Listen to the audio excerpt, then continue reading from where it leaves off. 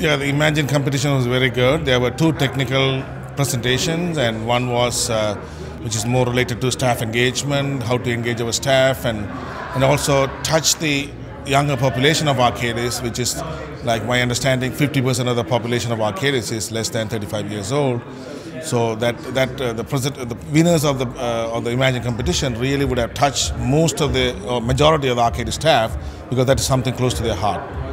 I think it was great. You know, the fact that the vote was so close, I think, is a testament to the ideas that came out tonight. And I agree with Suthan. I'm glad to see something non-technical win, because, you know, there's a lot of different ways to create value for the company, but creating something that our young staff and any staff can really rally behind and changes the face of ARCADIS externally is really important, and really helps us to elevate the good that we do outside the company and outside of our work. So. Eric and Paul work out of the same office, Newtown, Pennsylvania, where John and I work actually. And I have known Eric for the last 3 years, and I'm really happy for him. He won the prize in the Imagine competition, which is a global competition, because I know his personal story.